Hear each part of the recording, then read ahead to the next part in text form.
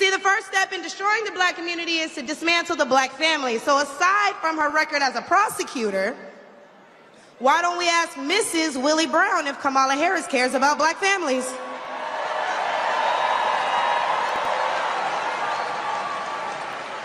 I wonder if Mrs. Willie Brown, a black woman, is also with her. A few days ago, President Trump said he didn't know Vice President Harris was a black woman. I'm trying to figure out what all the outrage is about because she's only black when it's time to get elected. Did I lie? The same black people who are mad at Trump for being confused about her race, ethnicity, nationality, whatever, are seemingly forgetting that while you're touting her as a savior for black people, she identifies as an Asian woman. She chose her side and it wasn't ours.